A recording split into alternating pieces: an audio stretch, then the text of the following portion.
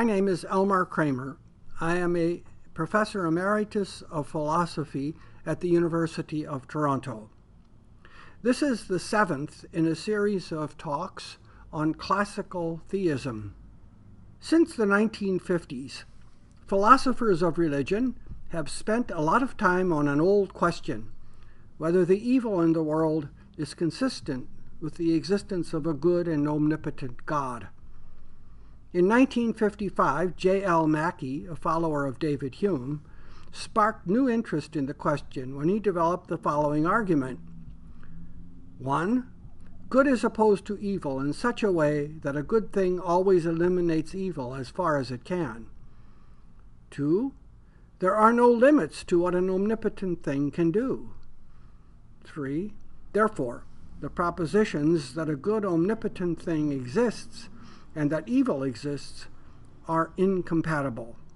Mackie did not assert in the article that evil exists, but if you are prepared to make that assertion, you can continue the argument. 4. Evil exists. 5. Therefore, there is no good omnipotent thing. Classical theists and theistic personalists alike reject the first premise of Mackie's argument, but they do so for very different reasons. Reasons which reflect disagreements about the nature of God, which I have explained earlier in this series of talks. First is their disagreement about whether God is a person in the same sense in which you and I are persons.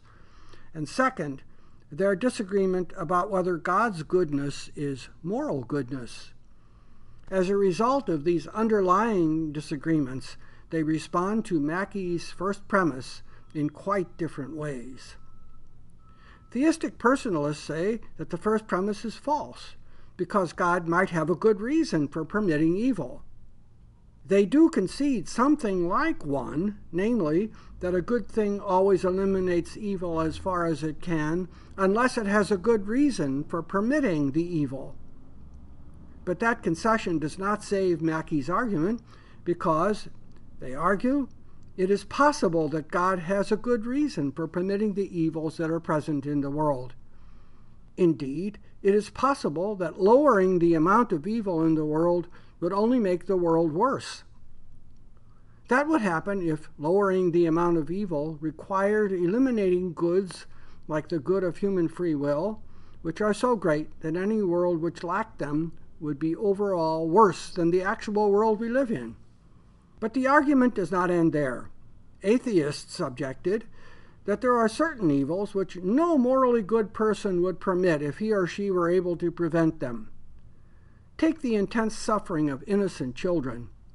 God could prevent that suffering without any difficulty. So his failure to prevent it would be contrary to our basic moral principles and therefore would be unjust and morally bad.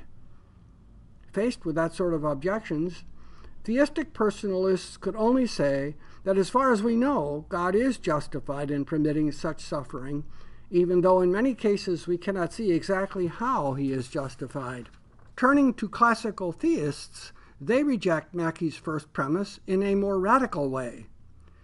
In their view, God is not a person in the same sense as you and I are persons, and so we cannot reason from our experience of how good persons act to conclusions about how God would act. The goodness of God does imply that the world is a good world, but that is consistent with its containing evil. Classical theists also reject the idea that God is justified only if he lives up to our moral standards.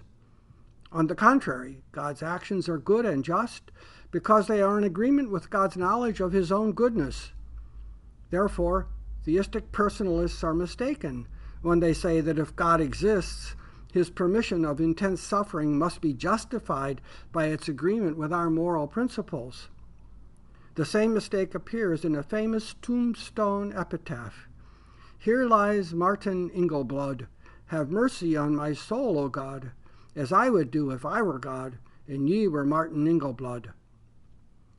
Classical theists never tire of repeating that God is not just another person, not even the nicest and most intelligent one around.